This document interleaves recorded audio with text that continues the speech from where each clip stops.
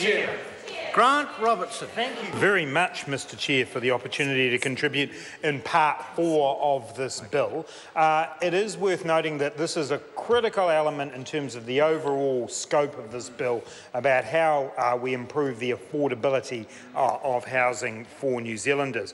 I want to take people back to the origins of the Bright Line test, which has been extended in Part 4 of the bill in front of us today.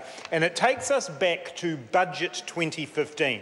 And in the build-up to Budget 2015, New Zealanders' concerns about the housing market, about the affordability of housing, were rising.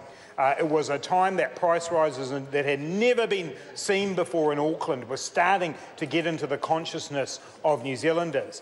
And the government was flat-footed, because what we came to discover was that there was actually nothing in the budget on housing.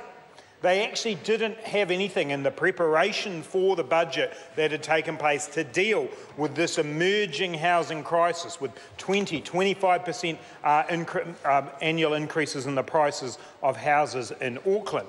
We know this, Mr Chair, because once all the documentation from Budget 2015 was released, there was nothing in it about the Bright Line test. Officials hadn't actually done any modelling.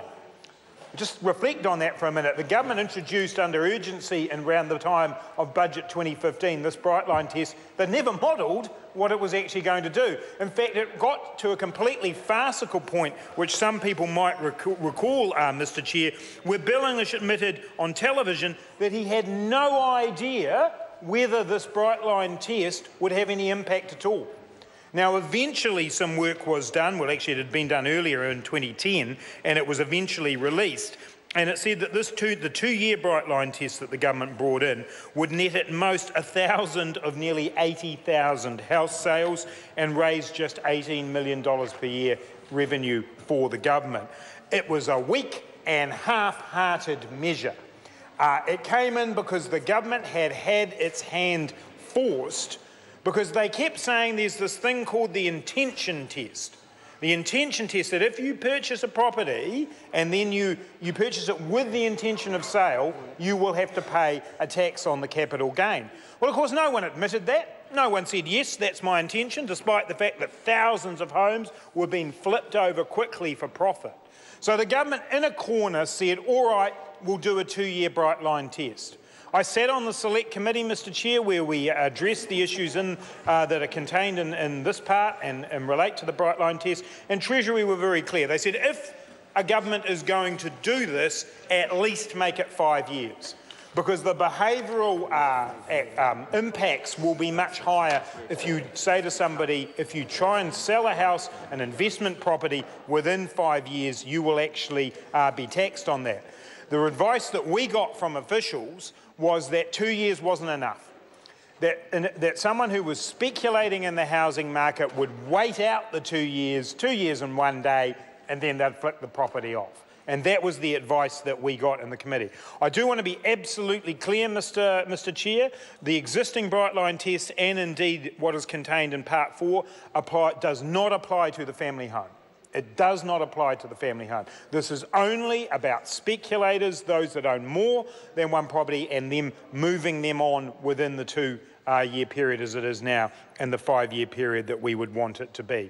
And Mr Chair, this is a vitally important measure around housing affordability. Speculators have a disproportionate impact in the housing market. They are pushing out first home buyers from getting in and building up the Kiwi dream that we know has been so important to New Zealanders.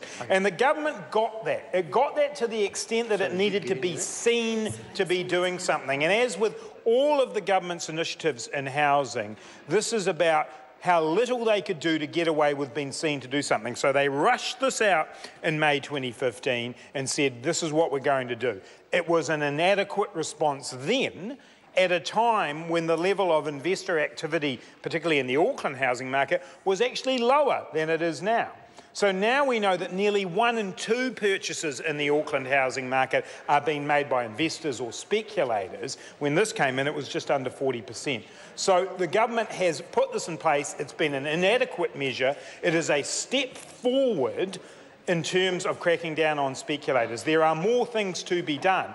But this is an opportunity, and I want to make clear, Mr Chair, that we're deadly serious on this side of the House about these amendments we're putting forward. These are the policies we think that are needed to get more affordable housing, and we want to have a debate about it because the government has had its head in the sand for too long about the importance of these issues. Jacinda Ardern.